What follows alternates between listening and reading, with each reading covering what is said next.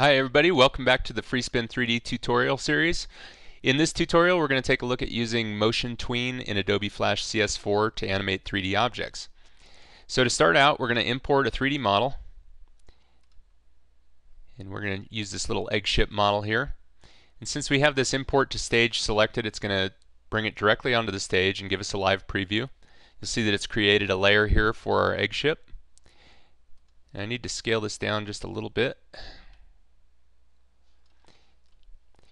And we're going to do a simple animation across the screen for this tutorial just to show you how to rotate objects using the motion tween. So I've got my object here. I'm going to go ahead and make it look like it's about to fly onto the screen, give it the proper rotation. And I need to add a frame out here at frame 50 and create a motion tween. So we're just going to create an arc path and have it fly off the top of the screen. So at frame 50 we want it up in this position.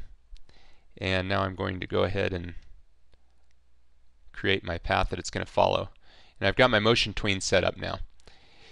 Now what I want to have happen is right about this point we've got the start of this arc, and I want my object to start to rotate along that arc and start to kind of roll over like in real life. So we'll roll up the Import 3D palette and choose 3D rotation frames. This isn't actually necessary, it's more to show you what's actually going on behind the scenes. But you'll see at frame 0 we've got a certain XYZ rotation applied to our object. That was the original rotation I applied. Now at any point in time along this timeline I can make changes to the object and it will tween the rotation of the object. So let's go ahead and apply just a little bit of rotation here, make it look like our object's following the path. Going to do it again right here, and maybe one more time up. Well, let's go ahead and go all the way up here to the top, make it easy on ourselves. So now we have the option of, when you scrub the timeline you'll still just see it go along the path. If you let off of the indicator you'll see where the rotation is.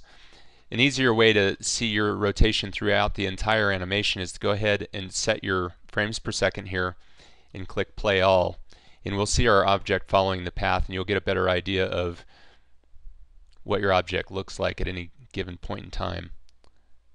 So let's go ahead and hit Control Enter and take a look at our movie. We'll see a nice fluid movement along this path. And there we go. That's how easy it is to animate using CS4 motion tween. Tune back into another tutorial to broaden your knowledge of FreeSpin3D.